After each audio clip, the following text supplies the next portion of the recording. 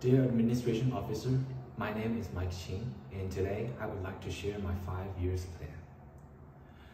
In the following 1 to 2 years, I will first finish my graduate study, and in this stage, I plan to focus on improving my math and programming ability. I will also be networking with my colleagues so that I can build a solid social network for my future development. After my graduation, I will work as a financial analyst and accumulate work experience from managing assets for my clients.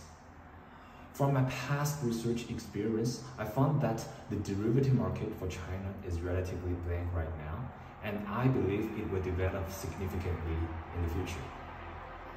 By that time, if I have accumulated enough experience, I will be able to localize foreign financial product into the Chinese market, therefore provide investors with more ways to profit.